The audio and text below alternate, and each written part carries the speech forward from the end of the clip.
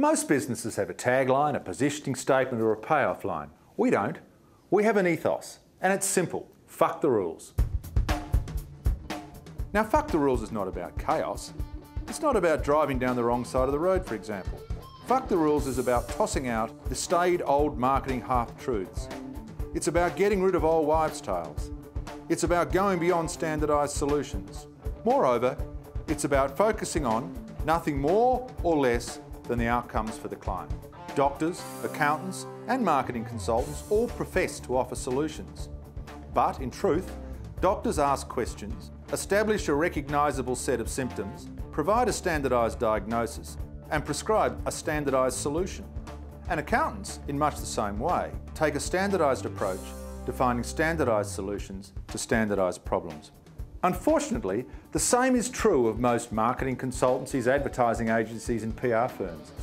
And as far as we're concerned, that's just bullshit. So here's the beginning of our guide to the bullshit rulebook. A great advertisement sells product. Bullshit. Salesmen sell products. Advertising and communication in general create the perception of value and drive qualified inquiry, leaving to the salesman to actually affect the sale. It's all about the big idea. Bullshit. The big idea in particular, and the creative execution in general, are important, but only as part of the equation. And if the strategy is not right, even the best big idea won't achieve your objectives. You've still got to be in the West. Bullshit. There are still diehards out there that believe that advertising in mainstream newspapers is an essential part of an effective campaign. Whilst this is sometimes the case, more accountable online media is more cost-effective and very often delivers much better results. A media release is worth 3 times a press advertisement. Bullshit.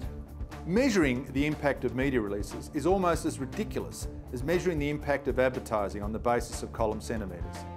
It is more complex than that, by far. Older Australians don't use social media. Bullshit.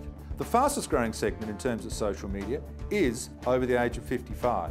Over 70% of people over 55 use the internet regularly and 55% source new products online. Some 50% use Facebook regularly. A logo must have meaning. Absolute bullshit. What is the meaning of the Apple logo? What is the meaning of the Nike swoosh? A logo needs to be thought through strategically, and bullshit design rules just don't help. Customers need to touch and feel before they buy. Bullshit. In Australia, some 6 to 8% of all retailing is now online. One retailer currently sells 10,000 shoes per month online. In Europe, some 13 to 16% of retail sales are now online, where there's no touching and feeling. Advertising agencies have embraced change. That's bullshit. Most advertising agencies are still dependent on commissions, reflecting the fact that they lack the IP. Focusing on selling intellectual property and therefore adding commercial value is the future for all consulting. The most important thing in marketing is branding. Bullshit. For some people, branding is critical, whilst for other businesses, it is much less important. The importance of branding needs to be assessed on a case-by-case basis. The future of advertising is bleak. That's bullshit.